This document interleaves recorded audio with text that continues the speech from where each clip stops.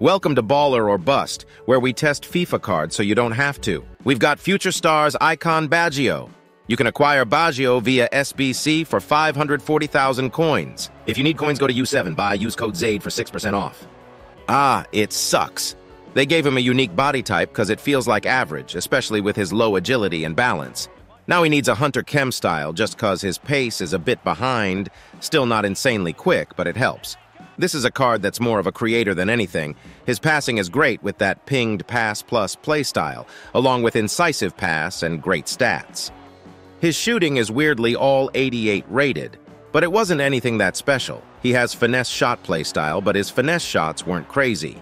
It's a card you really have to green time your shots with to get the best out of him. Now the dribbling, he has technical plus, which is great. He has 5-star skills, but his body type is just not agile, his left stick struggles, and the animations he gets just aren't great.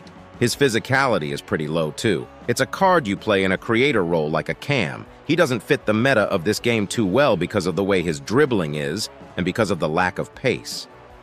Great creator with his passing abilities, but he doesn't offer much else considering his shooting needs to be green-timed, usually. His pace isn't amazing, and his body type is more physical. If this SBC was down at like 250k, then it's pretty good. But for almost 550k, I wouldn't complete this. It's a decent card, but the value just isn't there.